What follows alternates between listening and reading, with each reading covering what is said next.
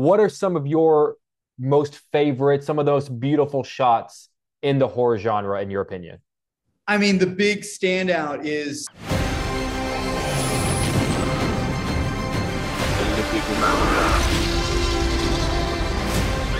Where we're going, we don't need roads. I'm going to start out with this. There's a famous story from the set of The Shining that I love, which is they didn't tell the young boy playing Danny that it was a horror film. I think they told him it was a thriller because they wanted to kind of protect him. He was a young boy.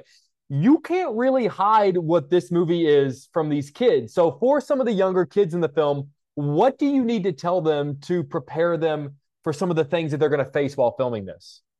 I think that it starts with just casting the very best kids, the best people that you can. And we got really lucky with our cast. We found our young girl Sophie, Caitlin Rose Downey she was from Ireland. We basically cast all over Europe, and the movie's set in France, so there was a little bit of like we kind of decided to kind of tweak her character to be Irish, but we really lucked out with the casting, both with her and then all of the other girls who were French locals, and it was, you start with just treating them like adults. I think that that's the best thing, is you just have a conversation with them about what the film's about. And the funny thing is that as scary as these movies are, they also have such an incredible fan base. And some of these girls, like they've seen the Conjuring movies. They are so excited to be a part of it. It's just amazing how this series has really reached into the culture, and just you're not. I think that there might have been a time where kids weren't seeing as many horror movies, and I think now it's like they're being brought up on it. So I was raised on horror films, so I relate to that. You talk about casting. Bonnie Aarons, who plays the nun, right over your shoulder, is brilliant in this role. And I've always heard stories of other horror movie sets where the actor who plays the monster or the villain sort of keeps their distance from everyone else, the other actors. Did Bonnie stay away from everyone else on set? Like, what was her relationship with the other actors? we tried to make it. Whenever she was on set, we tried to make it feel special. I think that was one of the things that we have a couple different entities that Valak takes, and the nun proper being one of them, and obviously played by Bonnie. So it was something that we tried to limit how much she was around the other actors, and it was something that we had one scene with.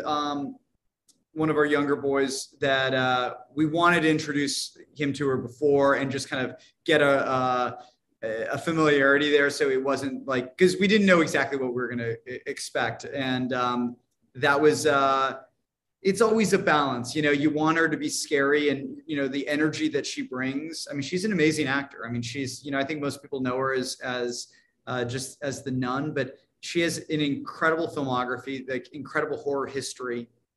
And she gets the genre. She brings this incredible energy to set. And so you want to use it really in a targeted manner.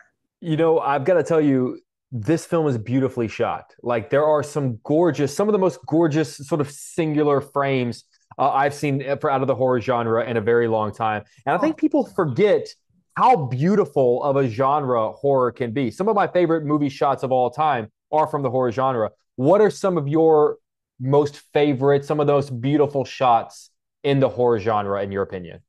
I mean, the big standout is Seven. I don't even know. I mean, you can't really call that there's horror elements to it, but Seven was something that, I saw as a kid that really had a huge impact on me. And what's great about that is, even in the most, when you like, good chunk of that movie, you're like looking at dead bodies. And even in the most grotesque moments, they were so beautifully shot and beautifully lit. But I mean, also like, with just grotesque, like, makeup effects.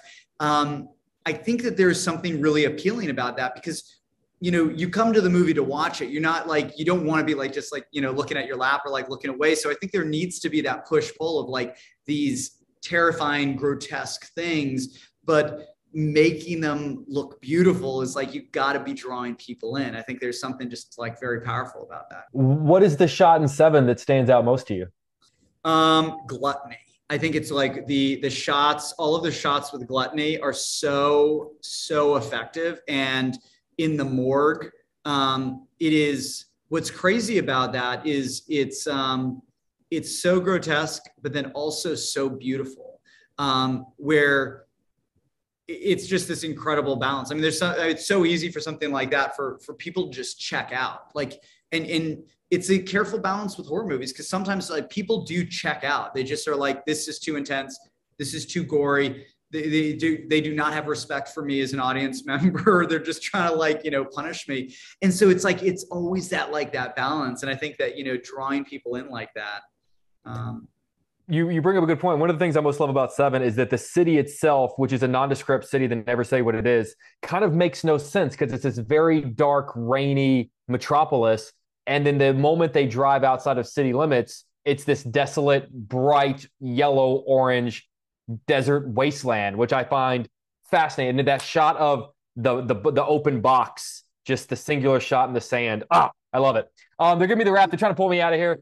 Man, I could talk with you all day. Horror is my favorite genre. So seriously, congratulations on this. Just, I feel weird saying like, oh, it's a beautiful film, but you know what I mean when I say it, like, just gorgeous shot. So seriously, I appreciate your time, man. Thank you very much. Hey, thank you so much. It was great talking to you. All right, you too, buddy. Take care.